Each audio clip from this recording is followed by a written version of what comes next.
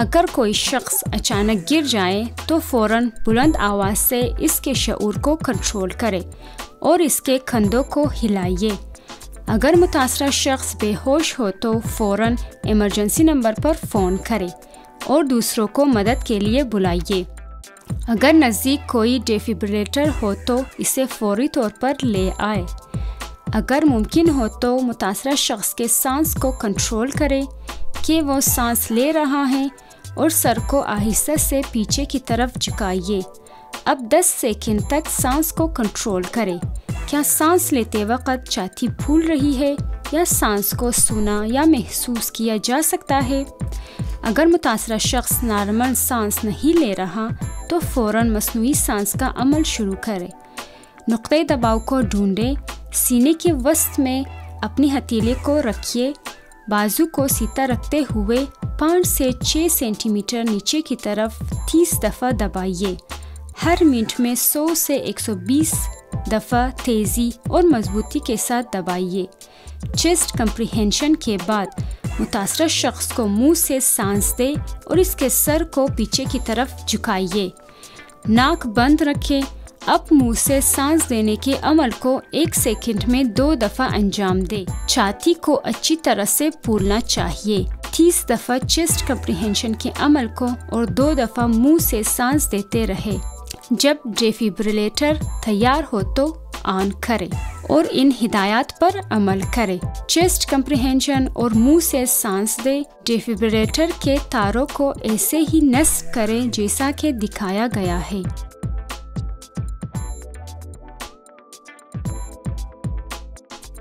اب خشک چھاتی پر آلے کی درخواست پر پلگ کو فلشنگ لائٹ کے اندر ڈالیں۔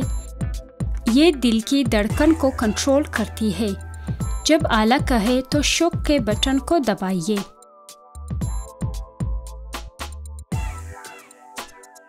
خیال رکھیے کہ کوئی بھی متاثرہ شخص کو نہ چھوئے۔ شوک دینے کے بعد دوبارہ چیسٹ کمپریہنشن اور منہ سے سانس فراہم کریں۔ اب دوبارہ شوک کے بٹن کو دبائیے۔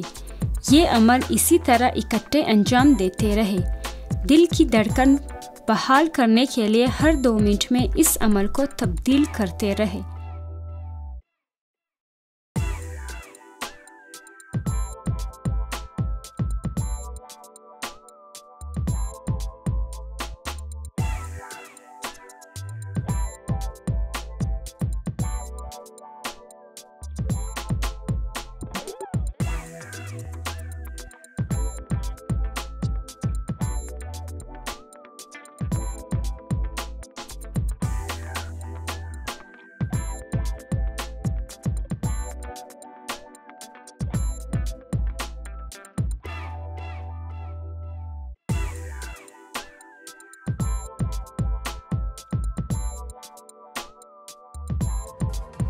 Herzrhythmus wird analysiert.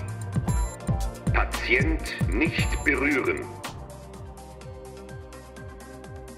Schock empfohlen. Aufladung.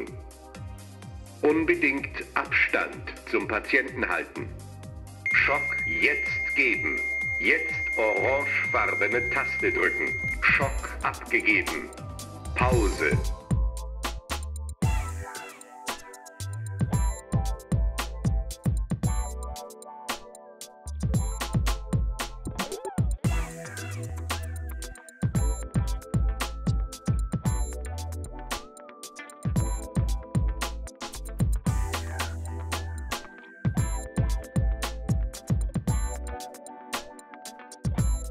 اپنی حفاظت کا خیال رکھنے کے لیے ان اوزار کا استعمال کر سکتے ہیں۔